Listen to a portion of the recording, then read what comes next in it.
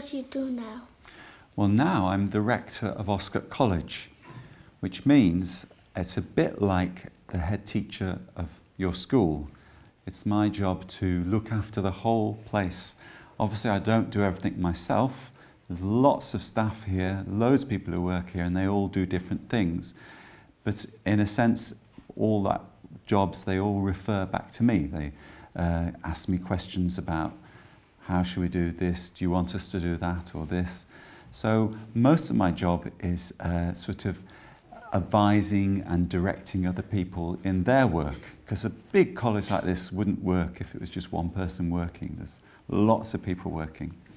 And then, as well as running the college in that way, my main job is to decide which students will become priests and which ones won't, which is a bit difficult sometimes to decide. But some people would make great priests, and other people might not be so good at being a priest, and they might be better off doing something different. And that's probably, well, it is, that's the hardest part of my job, making that decision, because sometimes people don't agree with me and they aren't very happy with my decision. One of the most recent sort of exciting happy memories was when the Pope, who was the head of the Catholic Church, amazingly, he rarely comes to England. Pope's only been to England twice in the whole of history.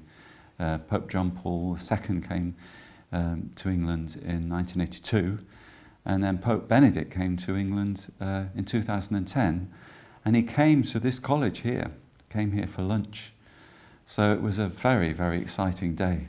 I shall never forget all the preparations beforehand, for months in advance, and we had the police and the Foreign Office, the Home Office, special branch, checking the building, and they looked down every drain hole and gutter through the whole building, checking the place, the security men.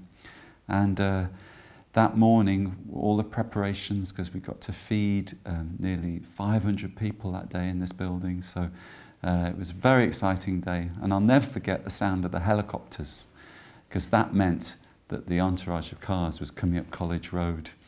And when I heard the helicopters, I thought, it's going to be here any second. And when the cars pulled up at the front door, I had to go out the front door and to greet the Pope.